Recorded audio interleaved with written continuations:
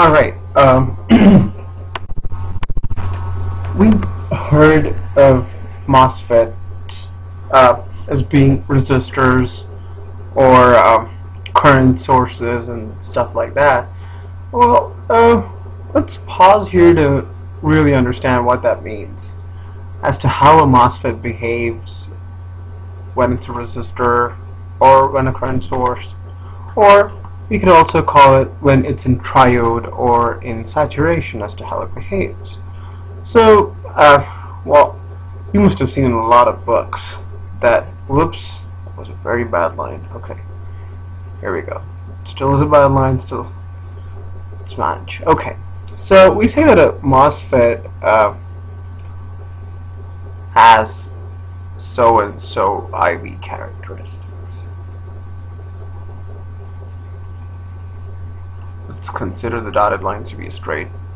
Let's say this is the drain current, and say this is the drain to source voltage. Okay? Alright.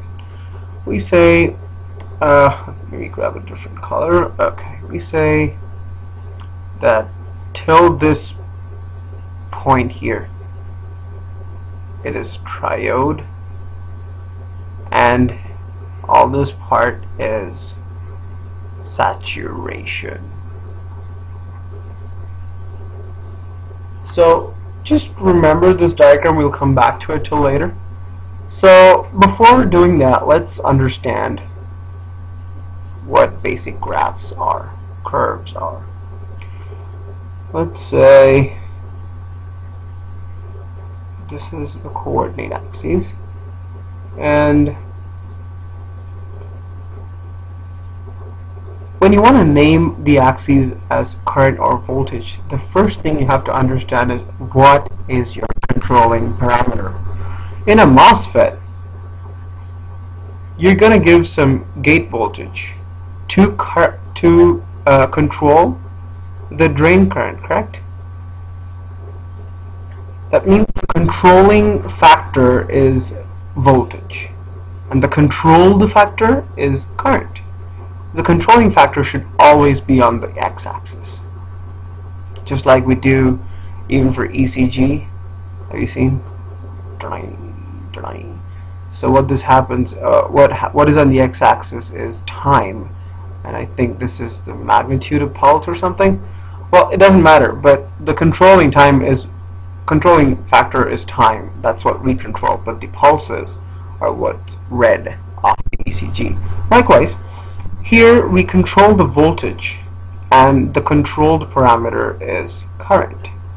So in a coordinate axis like this, let's say this is a straight horizontal line, just say, and this is a straight vertical line. What does the horizontal line say? It says for any voltage, no matter what, any voltage, the current is constant. Let's say this is 1 amp, 2 and 3 amps. This is 0. No matter what voltage you give, my output is always going to be 3 amps. That means no matter what voltage you give, my output is always going to be constant current. And a device that gives you constant current for no matter what voltage is called a current source. Likewise, for the vertical line, for any current, your voltage is going to be constant. So you guessed it right, it's just a voltage source.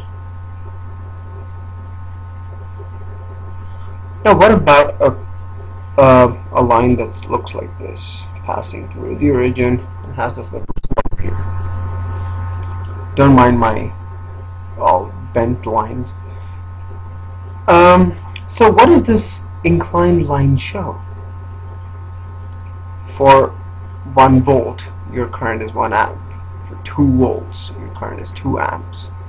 That means the slope of the line, delta I to delta V, is constant and even reverse. So from our prehistoric definition of Ohm's law, what do we know?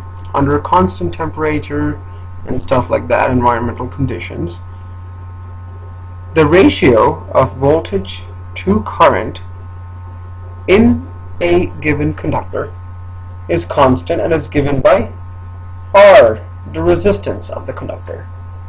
So this sloped line shows the IV characteristics of a resistor. That means anytime you see a sloped line on an IV curve, IV graph, you know it's got some resistance. If it doesn't have any, well, let's see here. If it doesn't have any inclination, it's going to be a current source or a voltage source. Alright, so we'll come back to these two later. So now that you got that an inclined line always means resistance, let's go ahead and look at this here. This inclined line here you're seeing is that of a MOSFET when it is in triode. That means when it is in triode, well, it's more inclined than this line, but then doesn't matter. When it is in triode, your MOSFET is going to behave like a resistor. Don't really worry about how much resistance. It's just a resistor. Okay? But look at the saturation thing. You might say that it does have an inclination. But it's not only a resistance. How do you know it's not only a resistance? If you extend this on that graph, your 0 point is going to be obtained somewhere here where the voltage is negative. So here your voltage is positive and you have some slope here, and here you have a voltage is negative but you have a zero current. So the slope's all well, you can it doesn't have a constant slope because it doesn't pass through the origin. Correct? Alright. Now what does that mean? That means the inclination when it is in saturation is at an elevation. Okay? It is lifted from the ground by a finite value, say 1 milliamp. Correct? And above that there is an inclination. That means just consider this line to be a forklift. It lifts the basic value of current and it gives you a 1 milliamp, and over and above that, whatever voltage you give me, I'll be increasing some current. That means if there's a horizontal line, what do we know? It's a current source. Correct? But there is also an inclined line. Let's see what this really means when a MOSFET is in saturation.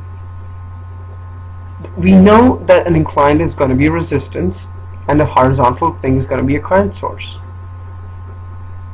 Let's see how this will work if they're both connected in series.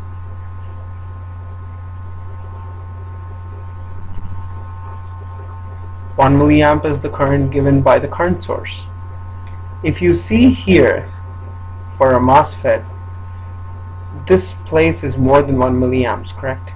That means there is an increase in current with increase in voltage. But in a series circuit, the total current here is just 1 milliamps, because in a series circuit the current remains constant.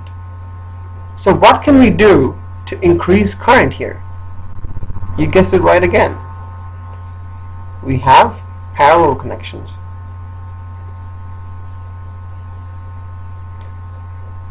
Here I'm getting 1 milliamps from the current source, and say the resistance is any value, say 5 kilo ohms.